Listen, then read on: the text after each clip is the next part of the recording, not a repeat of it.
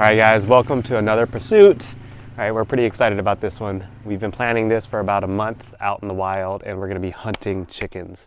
We're going to a private farm. We got permission and we've got a guide that's taking us.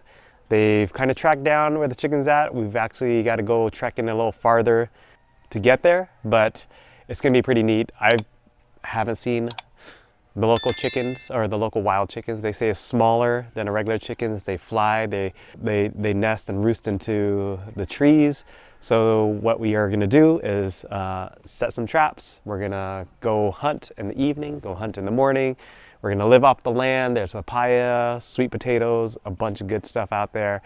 And I lied, we're not gonna live off the land. We brought some food, but we will eat off the land and eat some good food and hang out, relax. And we've got the most important part, guys. The beer opener. But anyways, I got my Sherpa right here in the background. This is gonna be a fun one. Let's get on this pursuit, guys. First step of this adventure is to get there. Here we go.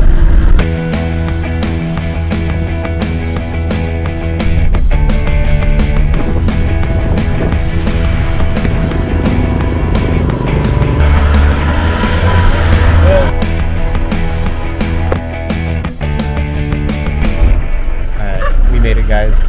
We're currently setting up camp at the base camp here. So grabbing everything off the truck. Got a little tent up under the shed, parking, cooler.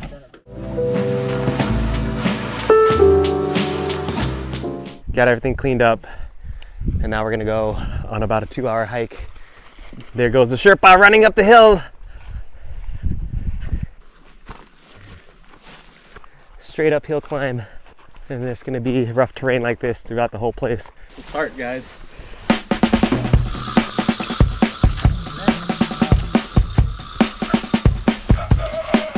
We're headed up there to the forest up there.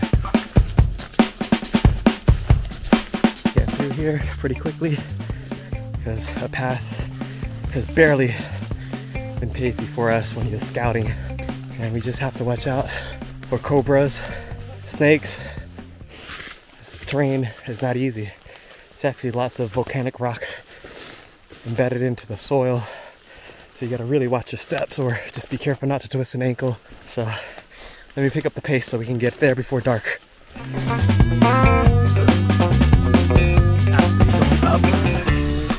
We gotta hold on to things, and Siloy, our guide, is like sprinting up.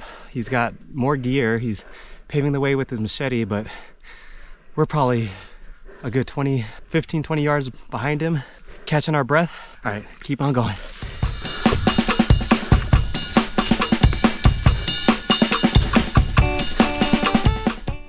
Dripping sweat. The traps are pretty much spring type traps. You bend a branch over for the recoil and spring. You tie a string to it, you create a loop that tightens in itself, and then you put it in the walkways or little paths that you see animals to travel on. So they put some brush around it to kind of guide the animal towards that trap, and then hopefully we'll catch something inside. Hiking through this dark, or this thickness, is that there's trees with thorns, like little ones, and they might whip you in the eye if you don't watch out. So you just gotta move a little slow and cautiously. There's a chicken. Oh, yeah, here. Oh. So our guide set some traps out a little earlier, and he's got one in the trap. He was setting more out, and I'll show you what they look like in a bit, but dang! There it goes. I almost stepped on it. Check that out. So this trap, a little piece of wood. You can hold. Okay. Ay. Ah. So this one looks like it's been trapped over some few hours. Look at this. So my first encounter with a wild chicken. And so there's a certain way that it looks like it's set with a trigger mechanism. And I didn't even realize that was there, so pretty neat. This chicken is definitely smaller. It's like a small wild duck, not the mallards, but the smaller ducks, and it's about that size. The legs aren't very plump, but this one looks beautiful. I mean, look at the colors, the eyes. Look how strong. So this one can fly straight up. Look at the wings on this thing. Like a bird. Look at that. So these are the flight wings. So pretty, the colors. So far. This is the fun part for me, where it's like a mental rest because I get to be fully present and enjoy my time. So we got one on the board.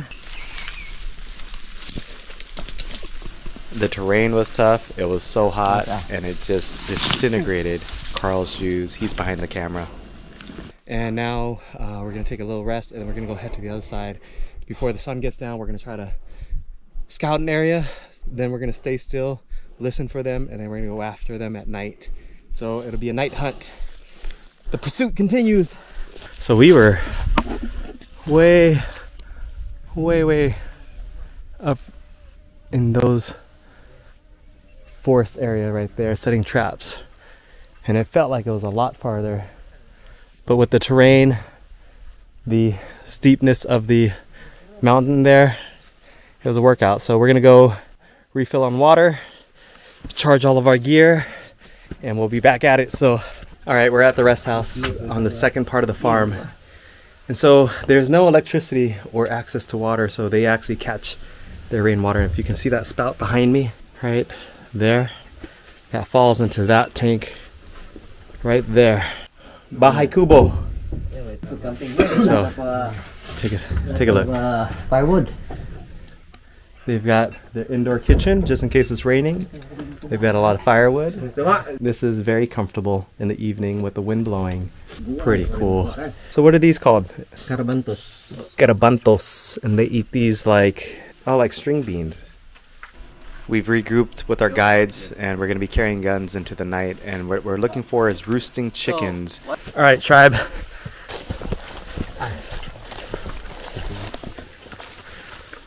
All right, we're coming to the area that might have some chickens. So we're gonna start whispering and get real quiet here. And then hopefully we come across them. This is just such a refreshing view.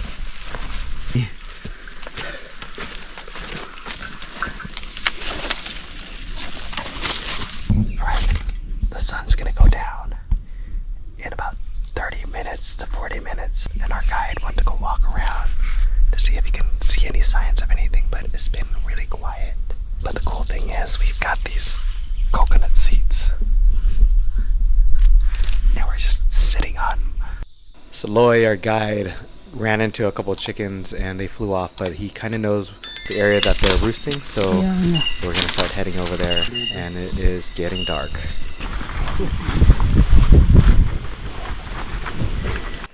All right, we're back at camp and got real close to getting a chicken. We found one roosting in a tree, and I thought they would travel in. And we heard one. We had to wait about 35 minutes, 45 minutes till it went back in the tree. And once it got back in the tree, we went under it, turned on the light, took a shot with iron sights, and just missed it. We heard it fly away, and then we were looking for about another 15, 20 minutes, 30 minutes to see if it was there, and couldn't find it. So one got away. So far, so good. Really fun. And we're gonna cook some barbecue tonight. We brought some pork and some, of course, Rice is life. And I'm exhausted, but we're gonna do a little bonfire and hang out. So the crew is coming, and we're gonna be chilling the rest of the night. Such respect for the guys that do this for fun. Definitely a challenge. I can see why they do it. But anyways, have a time of celebration. Here goes the crew. This is all the farmers that work on the farm. So after work, they decided to come back, check us out, and we're about 8, 9 o'clock at night, and we're gonna start popping some beers open and barbecuing and just having a good time.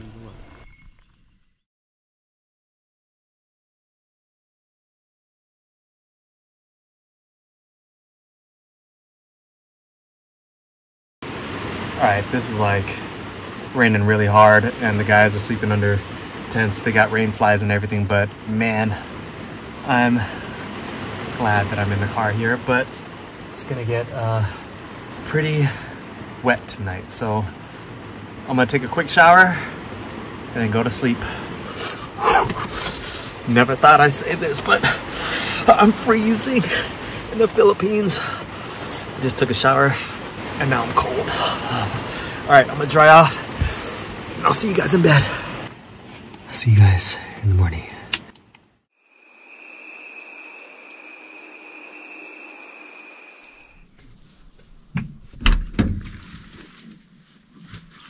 Last night, man, if I can just summarize that experience, it was pretty darn amazing. Even though we didn't get any chickens, it was just beautiful, and it was pitch black. I was like 3 feet away from them, and I keep repeating it, but it's like trying to follow shadows in the dark. Like, yeah, almost impossible. And I just watched them as they flickered like fireflies, because they would turn on a low light just to see a couple steps in front of them, and they would go and walk about 10 feet, and then after that they'd flash another light, and it was just really quick. We saw some civet cats that hunt the chickens also, so in the area that we went, we didn't run into any chickens to take a shot at. But anyways, it's been a great experience, a delicious meal, great company, and yeah, this is a part of the pursuit. So we'll see you in a bit. Alright guys, so we're gonna cook some rice first because we only got one pot. So as we're getting the rice going, we're gonna finally cook the native chicken that we caught in the trap. We're gonna make a traditional dish called tinola, which is a traditional Filipino dish. It's a soup, and there's tomatoes, onions, ginger, native mint, chilies, local malunggay, and I don't even know the difference in the flavor, but this is what they add in there. It's kind of neutral. Salt, pepper. So this is actually a really simple dish, but really delicious. It's really traditional and tastes really good. So my favorite, lemongrass. And we'll have the guys here. So interesting thing is how small these chickens are, but it makes sense because they're not just fattening up on a farm. So the skin looks very thin. It's not as thick as the other traditional skins that I've seen so far.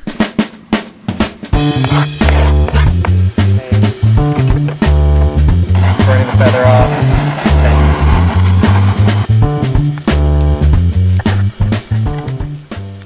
Check this out. The white meat is even darker.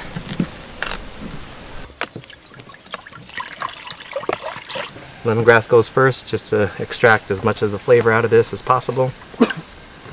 It's so small and cute. The ginger.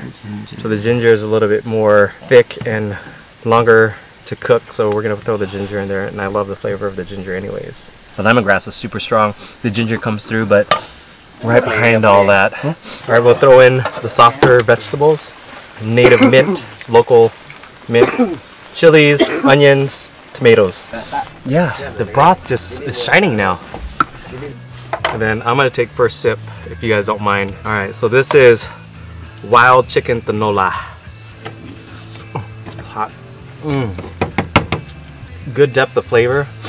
It does, but the flavor of the chicken, it tastes like it just seeped out, like almost like a not depth in the meat of taste of chicken, but definitely chewier. And then the soup, man, that's good. That is, the spice is perfect. The pepper hits up front, and then it finishes off with the spice of the chilies. Now, I don't know how it did it, but the malunggay leaves brought out the broth and the umami of the chicken, or the fat of the chicken. All the flavor has gone into the soup. The skin is not as fatty. It's actually thinner membrane. Oh, so good. But the bones are so hard. All right, now we know. I think on a blind taste test, I would be able to know what a wild chicken tastes like. Yeah. My favorite part and the words that I know the best is kaonata. All right, guys, thank you for watching this up to here.